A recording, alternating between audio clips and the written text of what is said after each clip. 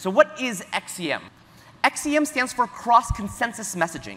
The XCM format is a basic format for communication between consensus systems. What it really means is basically it's designed for any type of system which derives consensus. So that is parachains, but that is also bridge chains, smart contracts, and much more.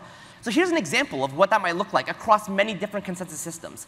So in this picture, you have basically an Ethereum smart contract initiating an XCM message, sending it over an Ethereum bridge to like a bridge parachain, then that passing from a bridge parachain over XCMP to another parachain, where on that parachain there is a contracts palette that uses ink, and actually that message is getting processed by an ink smart contract. So you can see in this diagram, you basically are taking the same XCM message, this kind of agnostic message format, across many different consensus systems, across many different messaging protocols. But it works because it's designed to work across any consensus system.